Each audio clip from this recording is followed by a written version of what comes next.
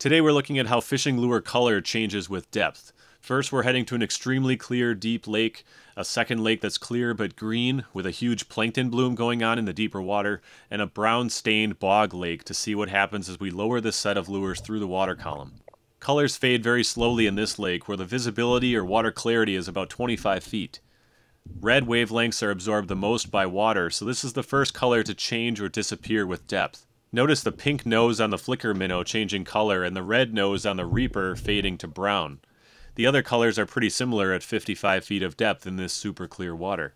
This next lake has about 15 feet of visibility in the upper layer of the lake, but a dense zooplankton bloom near the bottom that almost entirely blocks out light. Notice how the colors change similarly to the last lake, but as we get into the zooplankton bloom, there are so many suspended things in the water that the lures almost disappear. The most visible lures are those with the highest contrast, like the blue and white with dark spots, the yellow with dark spots, and the fire tiger pattern.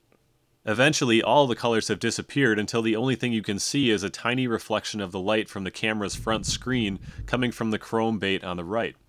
In a highly stained bog lake, the color loss effect happens much more quickly.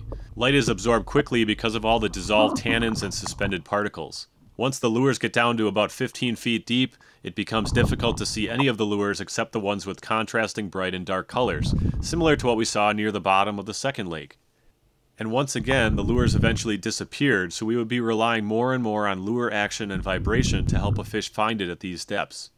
Now, these conclusions are based on what we and the camera can see. Studies have shown that the spectrum of light that fish can see is similar to ours, but they can also see into the ultraviolet wavelength, which we can't.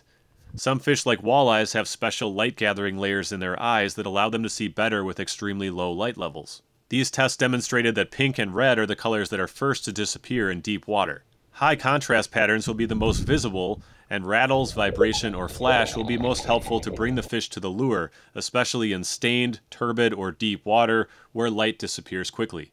What do you think of these results? Thanks for watching. We'll catch you next time.